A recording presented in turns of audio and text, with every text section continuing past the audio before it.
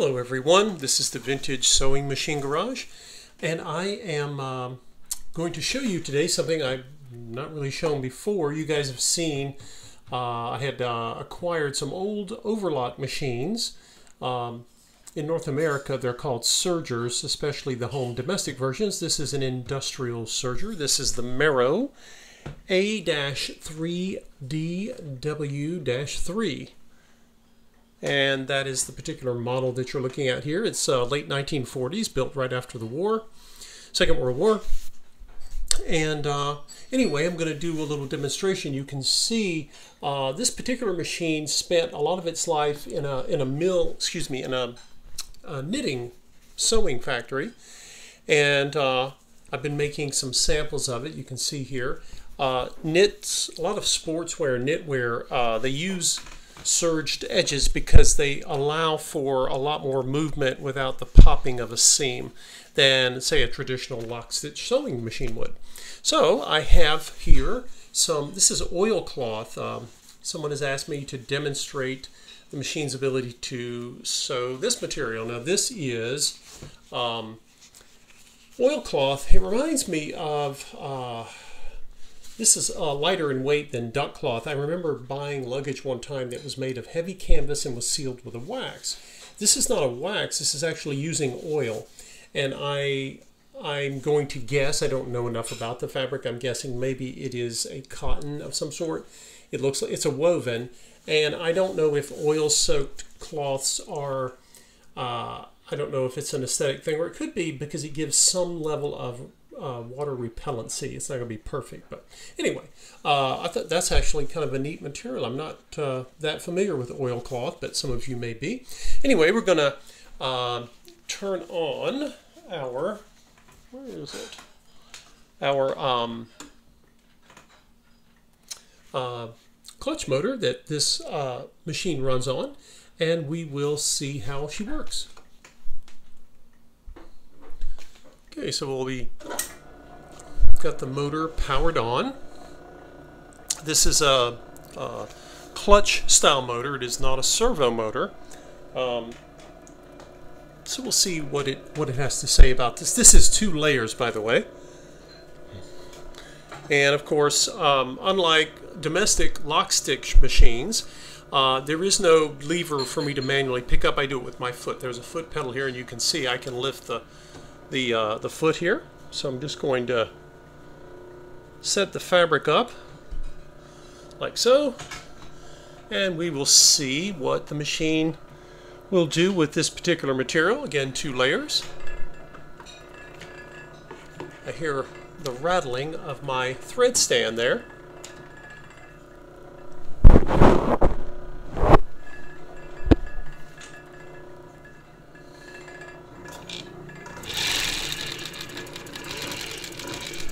And I'm going slow, but then I can also pick up the speed if I want. And you'll notice, guys, as I sew, I'm not going to pull this off. I'm actually going to do what they call sewing off. Notice I'm not cutting the thread here. I just wanted to see. This is the old thread. I'll cut there. It's nice to leave kind of a running tail on these machines.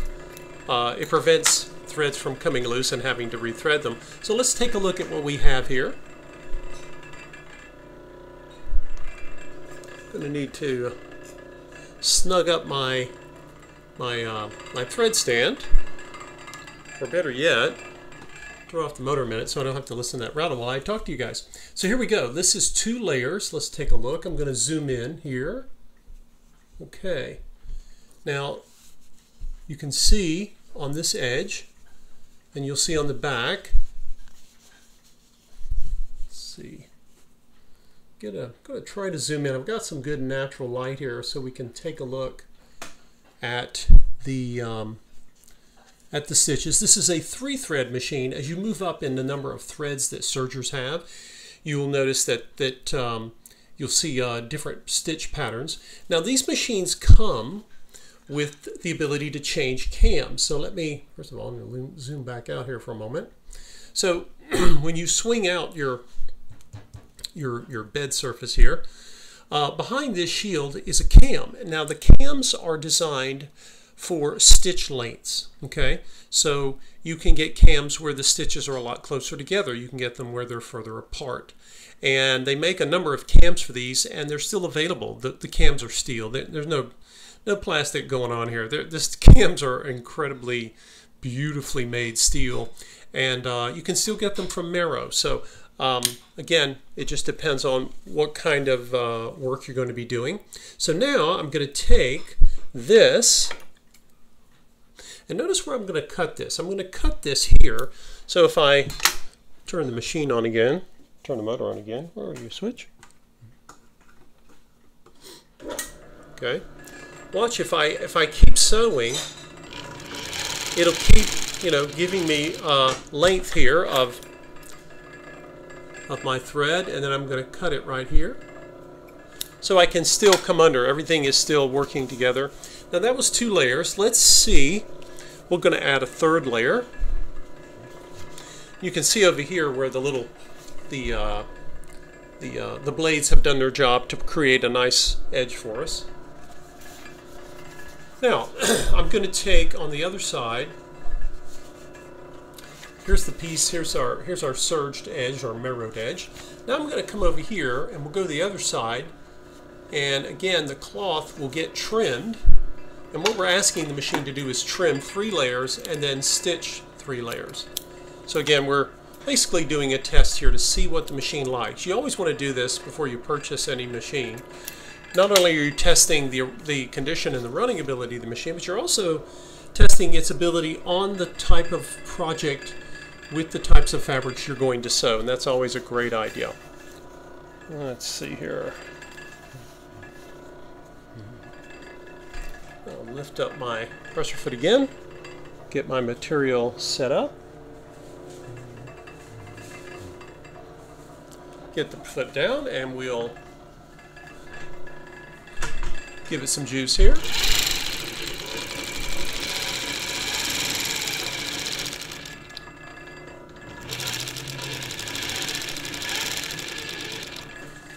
Okay, once again it has done the trimming for us.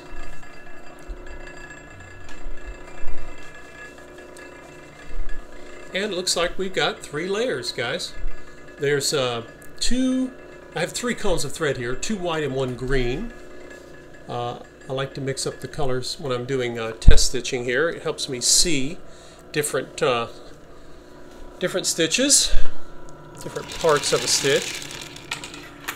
Okay, and now let's take a look at it up close. This is the 3 layers. I think that's the 3 layers, yeah. You can see on the edge here, that's the green side, and then looks like didn't have my cloth lined up here. I want my cloth lined up so it will cut all 3 layers. So let's go back. I'm going to cut off this stitch. We'll still have it as a record. We can still see it. So I'm going to cut this stitch here, or trim off the piece where this stitch was. And it's still going to cut the fabric. It's still going to give us an edge. But they're a little more uniform here. So let's see what it does there with those 3. Make sure I've got the camera in view for you guys. Sorry about that.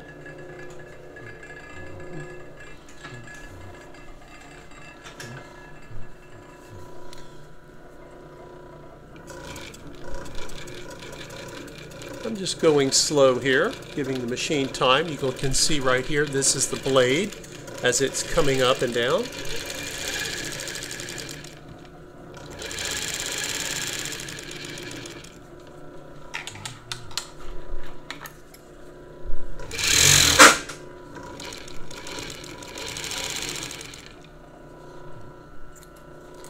Okay, let's see what we have. We got 3 layers of the oiled cloth here. You see this side of the edge, and then we'll come on this side, and you can see, and we've got, let's see if how that shows up. So that's 3 layers. I'm going to go ahead and see if the machine will play ball with us and do 4 layers. So what can I do here? I'm going to take, I've got another couple of scraps. I'm going to take these two scraps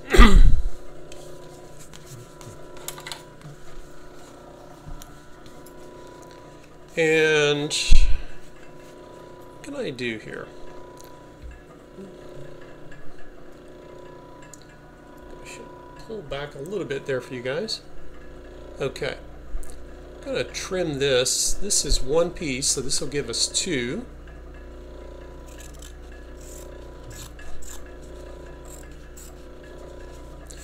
You know, this particular motor is quieter than a lot of them. Some of them can be like chainsaws. It just depends on the motor and the speed it was set up for, I guess. Okay, so that's two. We got two here. And I'm going to save this sample. I want to keep that sample for the person who set the fabrics. This, by the way, I don't know if you guys have seen this or not. This is 2 layers of medium weight cotton with a seam, so that's 4 layers. And you can see the work it did here. That's a woven. And then over here, I've got a knit. This was from a t-shirt knit, stretch knit fabric. So these machines are quite versatile. Hard to believe they were invented so long ago. Now, okay, so I'm going to put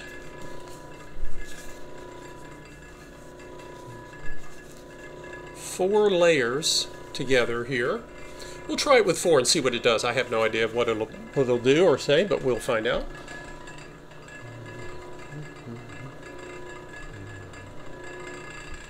Okay. And since I don't know, I'll start out a little slower here.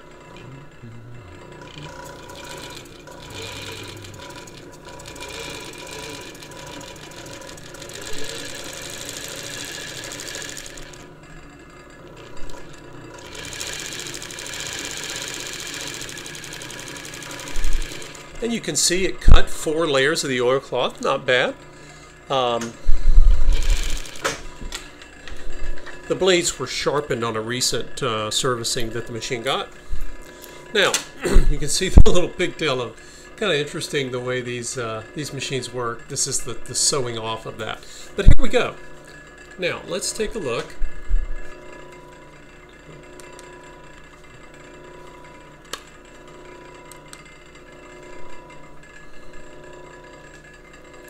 You can see this edge here, and then we'll flip it over, and then you can see on this side, you see the green.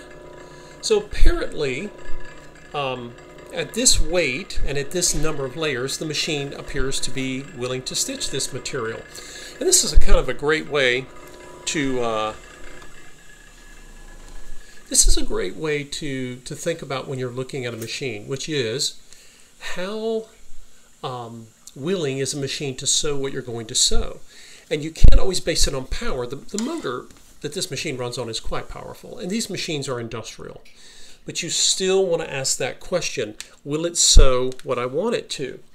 And that's really important. I'm going to put a flashlight here and see if I've got natural light here, but it's kind of let you guys see a little bit brighter so you can get a better look here. And you'll see the other side. What you're trying to experiment or test is essentially how many layers of any given material will a machine work on, and then how dense is that material. I've got 4 layers. If this material was, like heavy, boat cover canvas, and we did 4 layers, it might not work on that, or it might. I don't know. I haven't tested it. I don't have that material handy. But whatever machine you have, whether it's an overlocker or not, be sure to try to test. If you're going to go look at a machine, take your own material. Sometimes people come to look at one of my machines and they forget. And I try to keep materials on hand. I don't have everything, but I try. Usually, some old denim or canvas, as well as medium weight materials. But for the times when you want something as secure as what is a surged stitch, right, or an overlock stitch, these are some of the strongest stitches you'll have, and this is why these machines were invented. And it's really helpful to have when you're in, like I say, so many styles of sports wear that people wear, stuff you wear to the gym and to exercise in. A lot of those products are made with knit fabrics, but whether or not, even, this is a woven, and these machines are designed to work on both. But just keep in mind that this type of stitch is very useful when you need extra reinforcement. Okay, and you can see all the looping of the stitch on this overlocker. Overlockers just fascinate me. They're really amazing. But anyway, there were 2 of these. One of them has been sold, and then this one is currently still available. And it is an amazing piece of equipment. You have to say. So if I'll be sending this video back, so the client can see it and see what they think, and then I'll have it for you guys to watch. Since some of you may or may not have ever seen or had an interest in overlock machines in other parts of the world. All of them, both the industrials like this one and the home ones, are called overlock machines, the domestic versions. But in North America, they're called SERGER'S, and they often call it a surged edge. Some people call it a merrowed edge because the Merrow company invented overlocks machines a long time ago. But anyway, there you are, guys. She's been had her lint cleaned, she's been oiled, and you can see it's always good to, like I say, try to see a demonstration of something. Okay, so this machine is in good working order. It has not had a tear down. All of its parts have not been taken apart or replaced.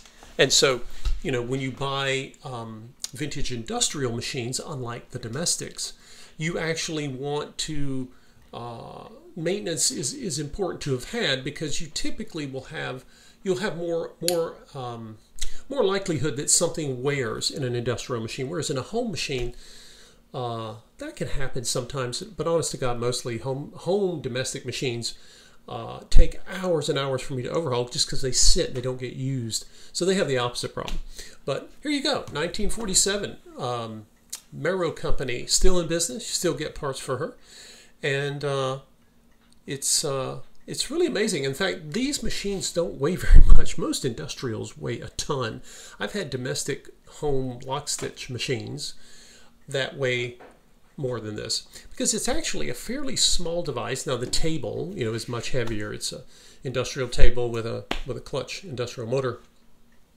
But anyway, just kind of wonderful to see something from the 1940s that the original company that made this is still making them. They still make machines in the United States, and they keep parts going way beyond this model. Really good to see. So anyway, for those of you who are interested in serging, as we call it in North America, maybe you've had a home or a domestic serger you like. Some people have them. They have, they come in 4-thread versions, 5-thread versions, and maybe even more. The industrials do, and so do the home machines. But one of the advantages of a 3-thread overlocker is that it is simpler to thread. It's not as complex. I don't think anyone would say any overlock machine serger is easy to thread, and some of the domestics have those air system where they poof thread through tunnels and stuff. But this one is relatively straightforward, and there's a threading guide. Okay, so a threading guide comes with this, and sure appreciate you guys watching. I don't make a video on something like this every day, but we had some nice natural light, a lot of reflected light off the snow. We are in winter. Can't call it autumn anymore. But anyway, thanks for watching, everyone. Stay tuned. We will be bringing you more videos throughout the season.